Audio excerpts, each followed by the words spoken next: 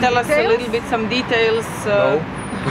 What can you tell us? The interrogation is under secrecy, as you know, so I won't reveal anything about the interrogation. What I need to say is the following. Here in Greece we're a state of justice. It's a state under the rule of law. So there is no political intervention whatsoever, and everything is decided by the judge and the prosecutors. The judge and the prosecutor do not accept interventions from politicians, not our politicians, not anybody. This is your message to Croatian politicians? No, this is my message to the Croatian media, because I've heard a lot of rumors going around about several aspects that are not evenly close to what is happening right now. What I can tell you is the following. At the beginning, our case was very bad, as you all know. Media coverage was all against us because they were saying things that didn't really occur. But during this time, we worked hard. Evidence came out, so I think that we are in a better place now to say what has happened and what didn't happen. We need, and I'm talking for the people, the families of the guys in prison in Croatia. There are 95 of mine. They have to be calm, wait. I think things will get, we will do the best we can, and just be patient. But did you hear, do you think that this case is politicized? You know, I can't hear you very well. Our Prime Minister said I'm not going to comment about Prime Minister, your Prime Minister or my Prime Minister, no Prime Minister. I'm just telling you what's happening judicially in Greece. Is it possible that some BBB will be released this week?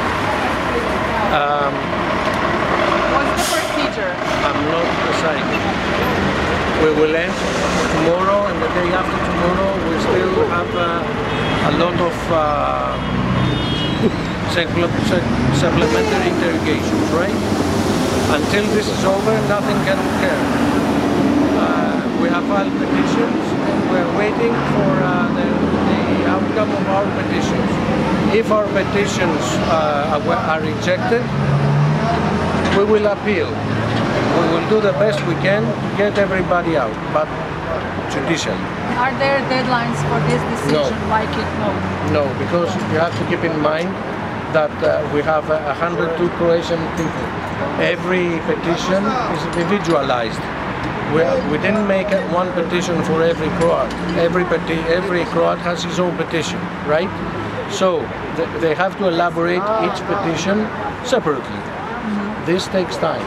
We heard from a lot of lawyers today that 15 days is like a realistic time for them to make a decision. I don't know, is he a psychic or something? They say usually based on their experience. Yeah, based on their experience for one person. We're talking about 105 persons here. I don't know. I don't want to give a timeline, because you have to keep in mind that there are a lot of people anxious about their loved ones. So I will be the last person to tell them that it's 10 days, 7 days, 5 days, 15 days, and I don't want to come out wrong, because they wouldn't sleep at night. So let's wait. I think that it's not going to happen at once.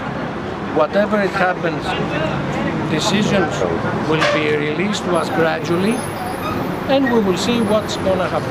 Which guy is in the hardest position? I can't comment on that. You know, is it still the guy that police claims they found their knife? So about the guy that the police claims that they found the knife, they found other DNAs on the knife, but not his DNA and not his fingerprints. Also, we have pictures of him with the naked bare arms and without gloves. So I think he's off the hook about this category. And can you tell me one more thing? From 95 people, how many guys have no evidence, no pictures, no phones? How many of them? Of 95? Can you tell us the number, please? Around 60. Around 60.